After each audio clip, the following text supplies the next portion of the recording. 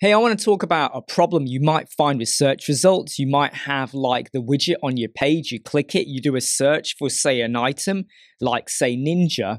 And what happens is the results doesn't just bring back products or posts as well, because that might be what you're using it for, to bring back posts and products. It starts to bring back pages as well. So if I got a page that's called Ninja, it brings that back. But not only that, it might also start to bring back things like checkout and cart as well. Look, because in a way, you see, it might be that it's cached the word Ninja, or it's just got it in its interface somewhere, okay? I don't need to see cart and checkout or Ninja page. I don't mind Ninja post. I don't mind the products either, but how do I stop the pages? This is actually really simple to do.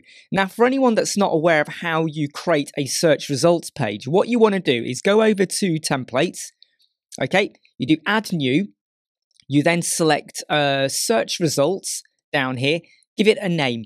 Now, when you do create it, I tend to use the archive posts. You can use archive products as well, but if you want this to be a mixture of posts and products, then you're going to have to go for the archive posts one, or just have archive posts if it's just posts and there's no product. But remember, you do also have the widget for archive products if you just want to have that. But let's say we've got archive posts, okay?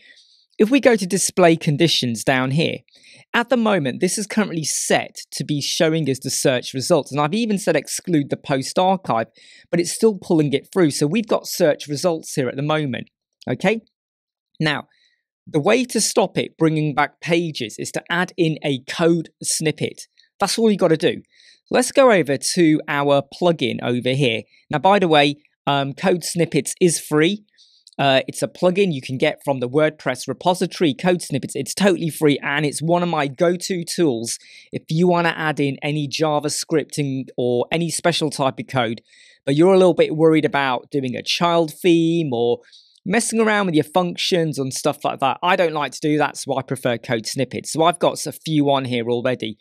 So we're going to add one in, and we're going to call this one Stop Pages in Results. Now we're going to drop in the code, and this will be in the description for you, or a link to it. Now this bit is quite key, okay? What you'll notice down here is that it is now going to be restricting the search results, but here we have query set post type array.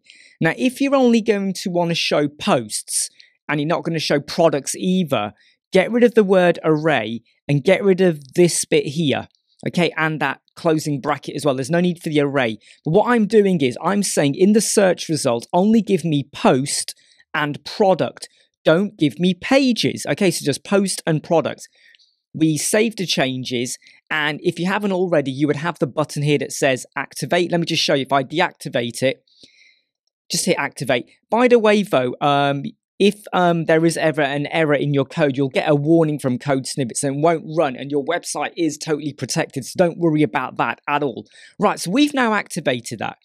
If we go back over to our page over here, remember though, in here, all I've done is dropped in the product archive.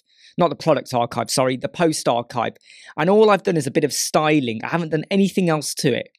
Let's now do a search for Ninja again. Okay, remember we were getting the cart, the checkout, and the Ninja page. Well, look, now we get the products. And you will down here get the Ninja post, because there was one Ninja post, but the Ninja page is now no longer there. Look, it's not there. It's not even hidden by pagination. The cart and checkout is gone. So if in your search results, you are getting like pages coming through and you don't want that because of naming conventions, maybe if you search for Imran, if my name is somewhere, it might pop through on a page as well. I don't want that. I just want post and products. This is what you do. So add this code snippet in and you're done. I hope you like, subscribe, share and follow, and I'll keep seeing you.